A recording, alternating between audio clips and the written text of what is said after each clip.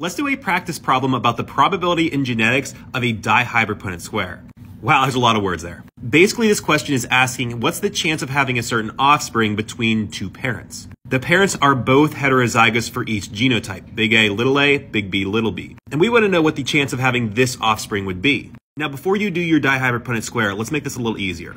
I know I'm going to use the M word, but we're going to use math. Remember that the parents are going to have these two genotypes, and we're looking for the offspring that's going to be little b, little b. And also remember that you're going to get one allele or one letter from each genotype, which means you're going to get an A and a B from both parents. Let's look specifically at the A's and then specifically at the B's.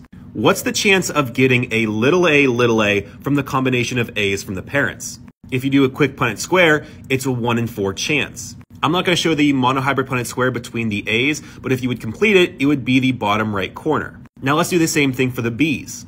Again, it would be a 1 in 4 chance. So instead of writing out the whole Punnett square, we can take these two probabilities, the 1 in 4 probabilities for the A and the 1 in 4 probability for the B's, and multiply them together. So we take 1 out of 4 times 1 out of 4, and our answer is 1 out of 16. So without drawing out the whole Punnett square, we can use math to figure out the probability of having certain offspring in a dihybrid Punnett square. And if you do want to check your work, here is a dihybrid Punnett square. We can see here in the bottom right corner that there is a 1 in 16th chance of having little b, little b.